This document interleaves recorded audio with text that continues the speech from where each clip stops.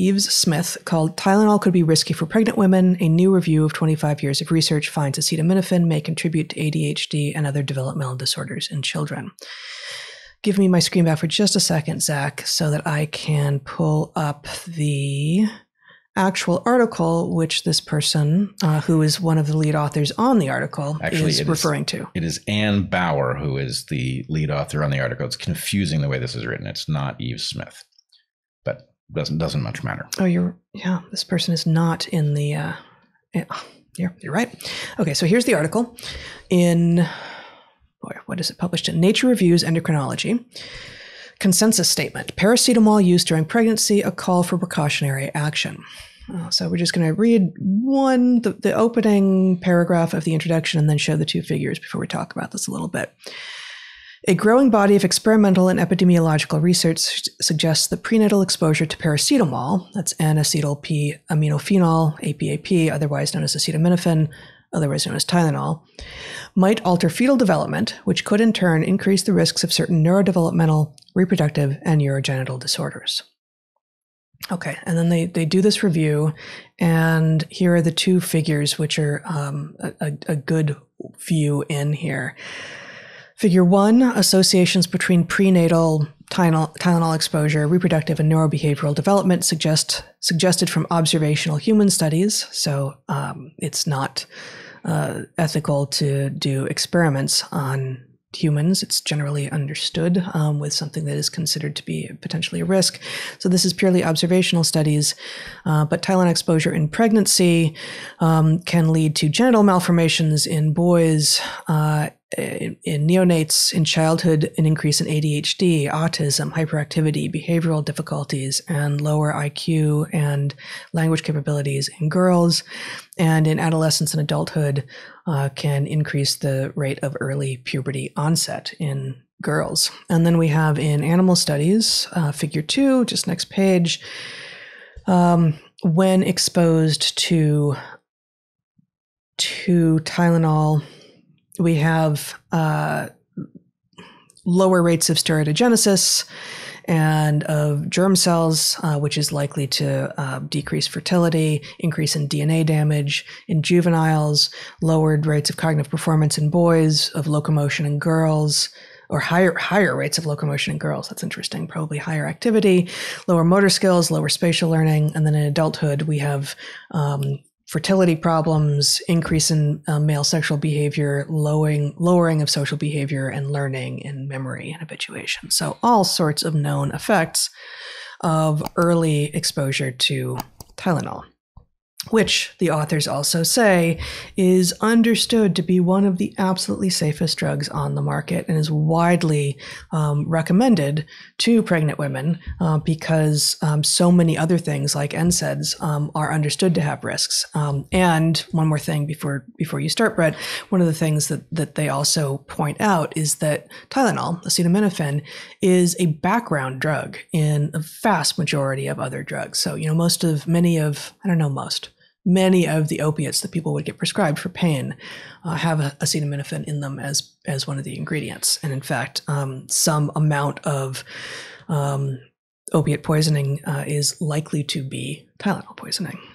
Yes, because the opiates are addictive, and the Tylenol is actually quite toxic, which is something you and I have talked about on this program. Specifically with regard to in concert with drinking alcohol. It's apparently alcohol changes the pathway through which Tylenol is broken down in the liver into one with a toxic byproduct, I believe is the analysis.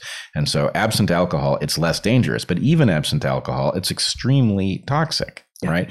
So Eve Smith, who wrote the Naked Capitalism article that calls attention to the Ann Bauer article that you were just citing, says that effectively, she says, I must confess that one reason I am running this piece is that I have long and loudly maintained that acetaminophen, aka Tylenol, is too dangerous to be sold over the counter. Less than 2 times the recommended dose level is considered toxic. Mind you, its dangers have been known for decades, and she cites a 2004 article that says acetaminophen overdose is a leading cause for calls to poison control centers, over 100,000 a year, and accounts for more than 56,000 emergency room visits, 2,600 hospitalizations, and an estimated 458 deaths due to acute liver failure each year. That's in the U.S.? I believe that is in the U.S.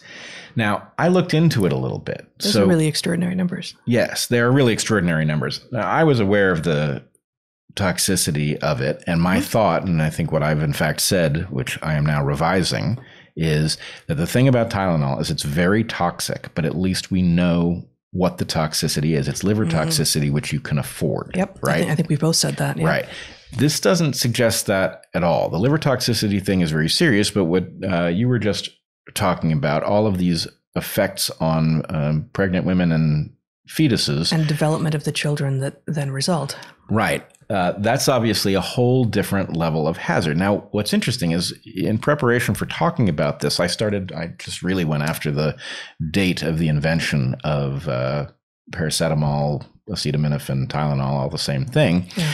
And I was shocked at how far back it goes.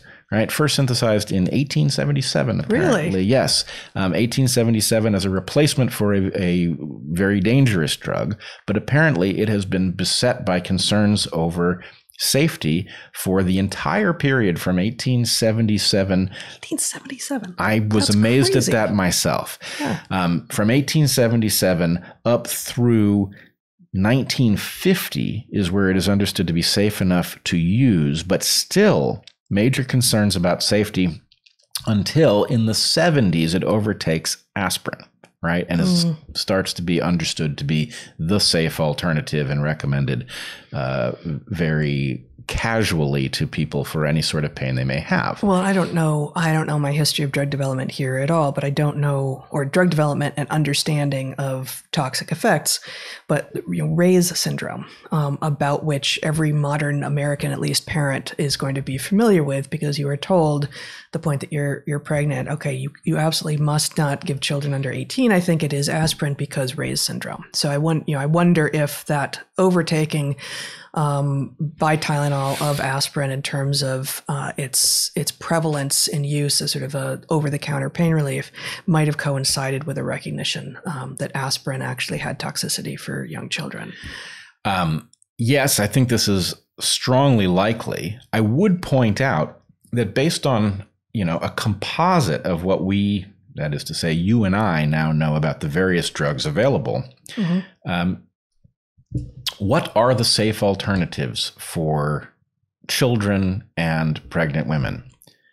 Well, there probably aren't any, right? This seems to suggest that Tylenol has significant hazards, right? Right? Significant hazards for development. The NSAIDs, like ibuprofen, carry risk to the heart. Aspirin carries the risk of Ray's syndrome or Ray's syndrome, I actually don't know how to pronounce it. However you pronounce it. Ironically, if I had to guess based on what we understand about these molecules, I would guess that the opiates are likely to be the safest. Now, they obviously have an addictive danger, right? And an overdose danger and all sorts of stuff like that.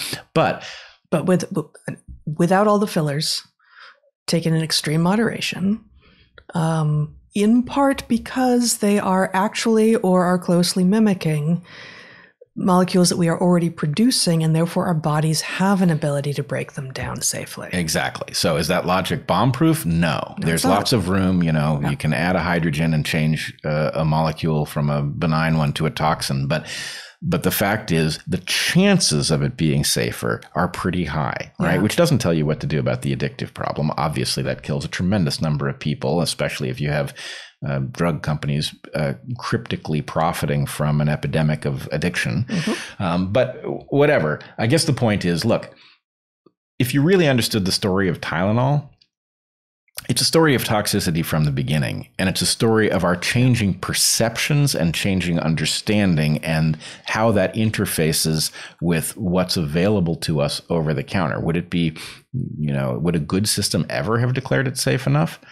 I don't know, but I certainly have always found it odd that it exists in NyQuil in combination with alcohol. Yeah. Right? Like, if what we understand about alcohol affecting the metabolism of Tylenol is true, that doesn't make any sense. I mean, frankly, well, you'll poison yourself, but at least you'll sleep well.